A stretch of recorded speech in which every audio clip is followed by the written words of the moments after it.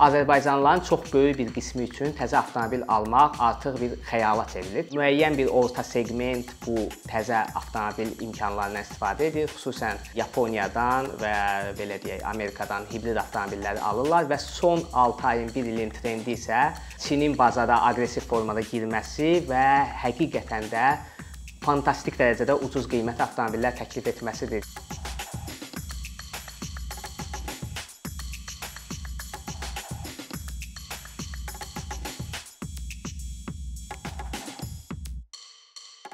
Orxan, salam, xoş gördük səni Əkinçidə. 2023-cü ildə Dövlət Gömrük Komitəsinin bu xarici ticarətlə bağlı açıqladığı hesabatda maraqlı bir rəqəm diqqətimi çəkdi. Bu ilin ilk 10 ay ərzində Azərbaycana təxminən 2500-ə yaxın elektrik mühərrikli avtomobil idxal olunub. Amma ötən illə baxanda bu rəqəm təxminən 400-500 ətrafı idi. Yəni ötən illə müqayisədə 6 dəfəlik bir artım var. Və hətta diqqətimi çəkdi ki, 2023-cü ildə Azərbaycana gətirilən elektrikli avtomobillərin sayı bundan əvvəlki bütün illərdə gətirilən avtomobilləri toplasaq elektrikli avtomobillər daha çox olur. Baxmayaraq mövzuya buradan başlamaq istərdim ki, 2023-cü ildə sizcə elektrik mühərrikli avtomobillərin idxalında bu qədər kəskin artım yaşanması nə ilə bağlıdır? Elə eyni zamanda Azərbaycanla yanaşı bəlkə qlobal trendlərə də toxuna bilərik ki, hazırda qlobal avtomobil bazarında elektrikli avtomobillərlə, elektrik mühərrikli avtomobillə bağlı durum nə yerdədir? Salam Fərid, təşəkkür edirəm ilk özə mövzu üçün. Düşünürəm ki, elektrikli avtomobillərin ümumiyyətlə dünyada trendinin artması iki məsələ ilə bağlıdır. Yəni iki ayrı aspektlərdən baxmaq olar bu məsələyə. Birinci məsələ ondan ibarətdir ki, elektrikli avtomobillər elektriklə hərəkət etdiyi və o elektrikin nə qədər də olsa istehsalı müəyyən qədər yanacaqdan bəzi ölkələrdə, hətta bir çox ölkələrdə ucuz başa gəldiyi üçün elektrikli avtomobillərə tələbat və maraq artır. Xüsusən bu maraq birinci başladı Qərbi Avropa və Amerikadan, yəni Amerika qitəsində olan ABŞ və Kanadadan. Bunun da səbəbi ondan ibarət idi ki, burada olan əksər ölkələrdə yanacağın qiyməti kifayət qədər yüksəkdir. Çünki onların bir çoxu nefti idxal edirlər və benzin özləri istehsal edirlər və əlavə olaraq orada yanacağa vergilər də yüksək olduğu üçün həmin ölkələrdə elektrikli avtomobili belə deyək, istifadə etmək kifayət qədər sərfəlidir. İkinci məsələ isə bir qlobal bir məsələdir. Qlobal iqlim dəyişikliyi bir çox ölkələrin, ümumiyyətlə dünyanın BMT-də başda olmaqla bir çox qurumların agendasında olan bir məsələdir ki, hal-hazırda qlobal iqlim dəyişikliyindən fəsadlarını azaltmaq, ondan qurtulmaq və ekologiyaya olan o emissiyanı azaltmaq barəsində düşünürlər. Bunlardan ilk ağla gələn məsələ nəqliyyatların, yəni nəqliyyat vasitələrinin xüsusən də yanacaqla işləyən nəqliyyat vasitələrinin emissiyasını azaltmaq bir belə deyək məqsədi oldu ki, ilk olaraq düşündülər ki, elektrikli avtomobillər vasitəsilə bu emissiyanı azaltmaq olar. Bu nəzəriyyə də müəyyən qədər doğrudur və ona görə də insanlar xüsusən də son dövrlərdə artan o belə deyək, o təbiətçilər, yaşıllar dediyimiz belə deyək, əsasən də Avropada və Amerikada bu cərəyan onsuz da artır. İlk öncə onlar keçməyə başladılar və bəzi ölkələr də buna uyğun olaraq öz belə deyək, qanunvericiliyində yaşıl adlandırdığımız avtomobillərə, yəni EV-lərə müəyyən güzəştlər etməyə başladılar. Hansı ki, bu ola bilər parkinq məsələsi olsun, qeydiyyat məsələsi olsun, gömrük məsələsi olsun və hətta belə də ilkin belə onun yanacaq ödənişlərini. Əslində ona yanacaq demək deyil, yəni fuel ödənişlərini müəyyən qədər dövlətlər subsidiya etməyə başladı. Ona görə də hal-hazırda bu temp artmağa doğru gedir. Bəs sadaladığın qlobal səbəblər Azərbaycan üçün də keçərlidirmi? Bizdəki bu kəskin artıma yenə eyni həmin o xərclərə qənaət aspekti təsir edir? Azərbaycan da əslində mən bildiyim qədərilə BMT-də bu yaşıl inisiativlə bağlı müəyyən öhdəliklər öz üzərinə götürür və Paris iqlim konfransında da iştirak edir. Və o inisiativlərdən dövlət səviyyəsində bizim ən azından gördüyümüz ən böyük məsələ hibrid və elektrikli avtomobillər üzrə gömrük və vergi endirimləri oldu. Ümumiyyətlə bu barədə biraz danışmaq istəyirəm. Azərbaycana idxal olunan avtomobillərin vergi siyasəti iki belə elementdən formalaşır. Ən çox yəni avtomobilin qiymətinə təsir edən. Birincisi idxala görə edilən aksis vergisidir ki, bu tərəf mən bildiyim qədərilə belə deyim, mühərrikin həcminə görə hesablanır və nə qədər böyük mühərrikli avtomobil gətirdiyimiz zaman o daha baha başa gəlir. İkinci məsələ isə ƏDV məsələsi var ki, o isə artıq aksis vergisi hesablanandan sonra toplanan məbləğin üzərinə 18%lik ƏDV gəlir. Və Azərbaycanda hibrid avtomobillərə və elektrikli avtomobillər 3 illik müddətinə, ondan sonra yenidən 3 illik, yəni 2026-ya qədər bu uzadıldı. 3 yaşı və daha gənc, yəni təzə olan avtomobillər 2020-dən etibarən 3+3, yəni 6 illik ƏDV-dən azad oldular. İşin digər bir tərəfi ondan ibarətdir ki, elektrikli avtomobillərin mühərrik həcmi olmadığına görə, yəni nəzəri olaraq 0 litr mühərrik hesablandığına görə bunlarda nə aksis vergisi var və ƏDV də olmadığına görə avtomobili gətirdiyimiz zaman demək olar ki, çox kiçik bir məbləğ şərti ilə bir simvolik bir məbləğə gömrük rəsmiləşdirilməsi edib istifadə etmək olar ki, eyni kateqoriyada, eyni seqmentdə və eyni xüsusiyyətlərə malik benzin və elektrikli avtomobillərin üzərində qiymət fərqi kifayət qədər böyükdür. Ona görə də hal-hazırda bir çox insanlar təzə maşın, təzə elektrikli maşın aldıqda, hətta işlənmiş benzin maşınından daha ucuz başa gəlir deyə buna doğru meyl eləyir. Azərbaycanda son illərdə həm hökumət rəsmilərinin, həm də müstəqil ekspertlərin tez-tez gündəmə gətirdiyi bir məsələ də ölkədə avtomobil parkının yaşlı olması ilə bağlıdır. Mən bununla bağlı rəsmi rəqəmləri gözdən keçirəndə diqqətimi çəkdi ki, təxminən 2000-ci illərin ortalarından nə zaman ki ölkəyə böyük neft gəlirləri daxil olmağa başladı, bizdə yeni avtomobillərin sayında bir ardıcıl artım müşahidə olunurdu. Amma 2015-ci il devalvasiyasından sonra təbii ki, idxal edilən avtomobillərin qiyməti çox bahalaşdı, çünki manat öz dəyərini itirdi. 2015-dən sonra artıq köhnə avtomobillərin avtoparkda yaşı artır. Və Dövlət Statistika Komitəsi hər il 10 yaşdan yuxarı avtomobillərin sayını açıqlayırdı və məlum olmuş ki, Azərbaycandakı maşınların 80%-dən artığının ən az 10 il istismar müddəti var.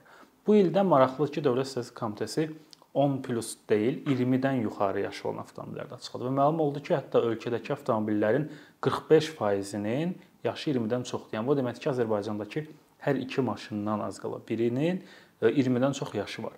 Və təbii ki, sənin də qeyd etdiyin həm gömrük rüsumları ilə bağlı, həm ƏDV ilə bağlı hibrid və elektrik mühərrikli avtomobillərə müəyyən güzəştlər edilir.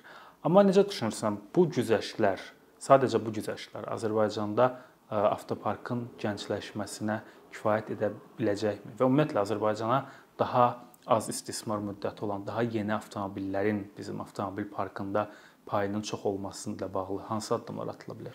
İlk öncə onu qeyd etmək lazımdır ki, həqiqətən bu gömrük güzəştləri hansı ki 3 ildən gənc, təzə avtomobillərə edilən güzəşt kifayət qədər yaxşıdır, yəni cəlb edicidir. Yəni bunu biz hardan bilə bilərik? Məsələn, Rusiya, Türkiyə və digər ölkələrin təcrübəsinə baxsaq, onların gömrük siyasətinə baxsaq bununla bağlı, xüsusən də elektrikli avtomobillər demək olar ki, gömrük bir rüsumu və vergilər tətbiq olunmur ki, biz həmin avtomobili demək olar daşınma xərcləri daxil edilməklə zavoddan çıxan qiymət üstəgəl daşınma xərci ilə Azərbaycana gətirib istifadə edə bilərik. Bu işin əslində pozitiv tərəfidir. Sadəcə problem ondan ibarətdir ki, əslində sən özün də vurğuladın, 2015-ci ildən sonra ölkədə 2 dəfə baş verən devalvasiya əhalini dünya üzrə sosial göstəricilərini kifayət qədər aşağı saldı və avtomobil elə bir şeydir ki, biz demək olar ki, hətta 99.99% belə faizlə, şərtlərlə biz onu ancaq idxal edirik. Yəni xarici ölkələrdən alırıq və biz onun qiymətini dollar, avro və yaxud da digər bir formada ödəyirik. Və xüsusən də 2019-cu ildən sonra bu pandemiya yaranan müddətdə, dövrdə dünyada logistika məsələləri və xüsusən də çip məsələsi çatışmazlığı avtomobil qiymətlərini fantastik həddə artırdı. Hətta bununla bağlı bir şey qeyd etmək istəyirəm. ABŞ-da həmişə ən aşağı seqment avtomobilləri $20.000 civarından daha aşağı olaraq qeyd edirdilər və pandemiya dövründə Amerikada son $20.000-dan aşağı satılan bir avtomobil belə yox oldu və hal-hazırda Amerika kimi, yəni məsələn biz deyirik ki, bir çox şeylər ucuzluqdur, sərvətin çox yayıldığı bir ölkədir və Amerika kimi bir ölkədə $20.000-dan aşağı qiymətə avtomobil demək olar ki, satılmır, yəni təzə avtomobil. Yəni təsəvvür edin ki, biz Amerikadan o qiymətə avtomobil alırıq, onun daşınması və s. kimi şeylər. Yəni təzə avtomobilin özü çox baha başa gəlir və bu bahalıq, hətta dövlət bunun gömrük siyasətini ümumiyyətlə sıfıra çevirsə belə, Azərbaycanlıların çox böyük bir qismi üçün təzə avtomobil almaq artıq bir xəyala çevrilib. Çünki onsuz da pandemiyadan sonra yaranmış kifayət qədər bahalılıq və 2015-in fəsadlarının hələ də qalması insanları normal formada yığım edir və təzə avtomobil almağa məsələn ən azından 3 ildən bir, 5 ildən bir, 10 ildən bir buna imkan vermir. Ona görə də hələ də müəyyən bir orta seqment bu təzə avtomobil imkanlarından istifadə edir. Xüsusən Yaponiyadan və belə deyək, Amerikadan hibrid avtomobilləri alırlar və son 6 ayın, 1 ilin trendi isə Çinin bazara aqressiv formada girməsi və həqiqətən də fantastik dərəcədə ucuz qiymətli avtomobillər təklif etməsidir ki, əslində biz bu elektrikli avtomobillərin bir tərəfdən də artımını bunda görürük ki, bazar qiymətindən hətta 10 min, 15 min dollar ucuzuna xüsusilə gəldə gömrük və vergi endirimi demək olar ki 90-95% olduğuna görə bu avtomobilləri gətirmək hal-hazırda cəlbedicidir. Amma yenə də əhalinin təxminən 50-55 və 60% civarında bir sosial statuslu əhali bu belə deyək, bu fürsətdən faydalana bilmir. Çünki imkan məsələsi var burada. Bəli, əslində biz bunu ən çox son illərin ən çox müzakirə edilən avtomobili Prius nümunəsində görürük.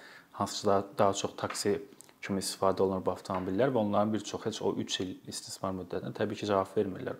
Yəni bir tərəfdən hibrid avtomobillər artır, amma bunun özü avtomobil parkının gəncləşməsinə bir o qədər də çox təsir etmir. Çünki gələn hibrid avtomobillər də yeni avtomobillər deyil. Amma əlavə olaraq bəlkə avtomobil kreditləşməsini də burada qeyd etmək olar. Çünki mən xatırlayıram ki, devalvasiyadan öncəki dövrdə bankların ən aktiv yarışdığı istiqamətlərdən biri avtomobil kreditləşməsi idi. Amma sonrakı dövrdə biz bunun azalmasını gördük. Bəlkə bu da müəyyən qədər o həmin sektor. Hətta deyərdim tamamilə dayandı o sahə. Bəli, çox ancaq lüks avtomobillərdən görürük. Bu elektrikli avtomobillərin Orxan bir vacib tərəfi də bu mövzuda müxtəlif yanaşmalar var. Urbanistik nöqteyi nəzərdən hansı dəyişikliklərə yol açacağıdır? Yəni Bakının ənənəvi, bəlkə də küçədə sorğu keçirsək, ən çox insanların qeyd edəcəyi problemlərdən biri ictimai nəqliyyat və ümumiyyətlə nəqliyyat, tıxaclar, nəqliyyat sistemi ilə bağlı problemlərdir. Maraqlıdır elektrik avtomobillərinin və yaxud hibrid mühərrikli avtomobillərin artmasının ölkənin ictimai nəqliyyatına və ümumiyyətlə tıxaclara, nəqliyyat sisteminə bir təsiri var, yoxsa bu mövzuda bir o qədər də yeniliklərə səbəb olmayacaq bir trenddir? Bu məsələdə də yenə də kiçik müsbətlər və bir çox mənfiləri mən qeyd eləmək istəyirəm. Yəni biraz bu məsələyə qutudan kənar yanaşmaq istəyirəm. Birinci növbədə əsas urbanistiklərin, yəni belə deyək, bu sahə ilə məşğul olan insanların əsas arqumenti və kifayət qədər doğru arqumenti budur ki, avtomobilin hansı formasından, hansı yanacaq növündən su ilə belə işləsə, asılı olmayaraq avtomobil şəhərdə yer tutur, yəni xüsusən də fərdi avtomobildən söhbət gedir və avtomobilin yanacağının dəyişməsi ictimai nəqliyyatı və şəhərin mobilliyini heç cürə yaxşı eləmir. Yəni bunu birinci növbədə bu bir aksiomadır. Yəni bunu şübhə eləmək olmaz. İkinci məsələ ondan ibarətdir ki, əslində hibrid avtomobilləri müəyyən qədər əhalinin müəyyən sosial bir hissəsinə sərfəli olsa da, bu hibrid avtomobillərinin gətirilib, xüsusən də taksi fəaliyyətində istifadə edilməsi, benzin xərclərinin, avtomobilin əsas özəyi olan yanacaq xərclərini aşağı saldığına görə taksi xidmətinin qiymətini kifayət qədər ucuz edir və bu ucuzluq müəyyən qədər bir dempinqə səbəb olur və nəticə olaraq ictimai nəqliyyat daha az cəlbedici olur. Çünki insanlar görür ki, belə deyək, 3 nəfər insan 1 manata yaxın və yaxud 1 manatdan daha çox məbləği avtobusla getdikdə daha az komfortda verəcəklər, belə deyək, öz səyahətlərinə. Onlar görürlər ki, 1 manatdan biraz yuxarı bir məbləğ, məsələn 2 manat 50 qəpik, 3 manata daha komfortlu taksi ilə və daha sürətli getmək olar. O insanlar taksini seçirlər. Yəni bu özü, belə deyək, dünyadakı ölkələrə baxsaq, Azərbaycanla, xüsusən də qərb ölkələrində ictimai nəqliyyat və taksi qiymətlərinin arasındakı fərq Azərbaycanda kifayət qədər azdır və bu özü ictimai nəqliyyata mənfi təsir göstərən səbəblərdən biridir.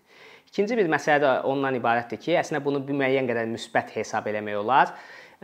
Elektrikli avtomobillər nə qədər biz desək də ki, elektrikli avtomobil nəticə olaraq onun istehsal olunduğu elektrik əksər hallarda yanacaqdan, daş kömürdən və s.dən istehsal olunan enerjidən əldə olunur. Yəni bu əslində tam da yaşıl deyil, amma elektrikli avtomobili istifadə etdiyimiz mühit müəyyən qədər təmiz qalır. Çünki biz o belə deyək, o tüstünü, o qazı artıq şəhərdə buraxmır. O hardasa zavodda istehsal olunur və orada qalır.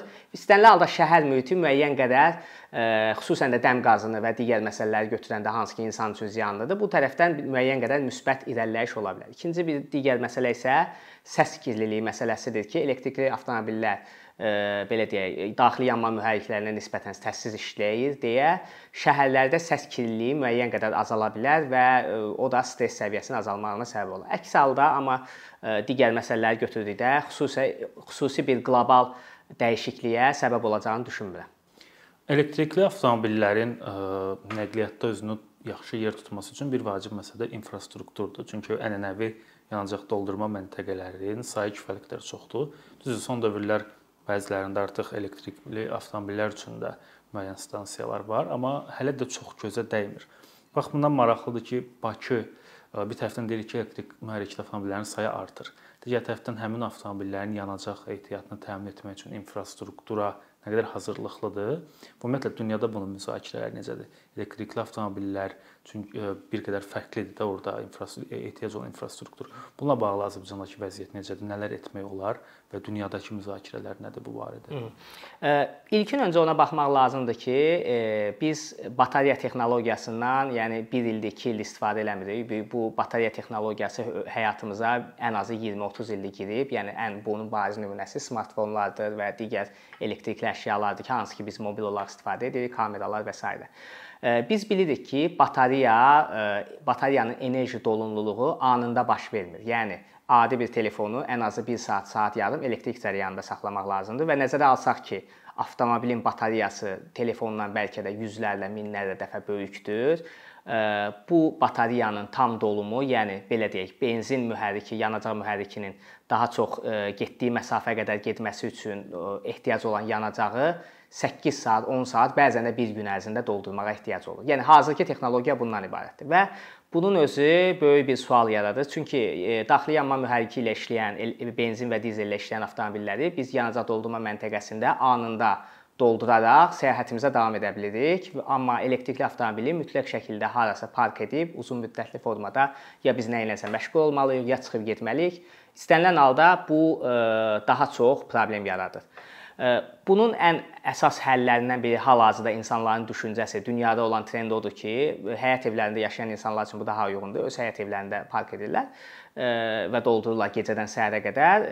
Bizdə isə həyət evləri Bakıda çox da yayılmadığına görə və Sovet sistemli, Avropa tipli şəhər olduğuna görə ancaq yeni salınan belə deyək, MTK-ların belə aşağı hissəsindəki şəxsi qarajlarda infrastrukturu qurub, yəni şəxsi formada infrastrukturu qurub bu yanacaq növünü əldə etmək olar. Amma problem ondan ibarətdir ki, artıq elektrikli avtomobilə keçid artdıqca və bu belə deyək, yanacağa tələbat artdıqca elektrik yanacağına düşünürəm ki, infrastruktura təzyiq daha çox artacaq və biz nəzərə alsaq ki, qış ərzində və yaxud da xüsusən yayda çox isti olan havalar vaxtı işıqlara və belə deyək, yarım stansiyalara, elektrik stansiyalarına düşən Azərbaycanda təzyiq nə dərəcədədir və düşünsək ki, bir binada 50-100 avtomobil birdən-birə gecə boyunca elektrik cərəyanına yüklənəcək. Bunun fəsadları barədə indidən düşünmək lazımdır.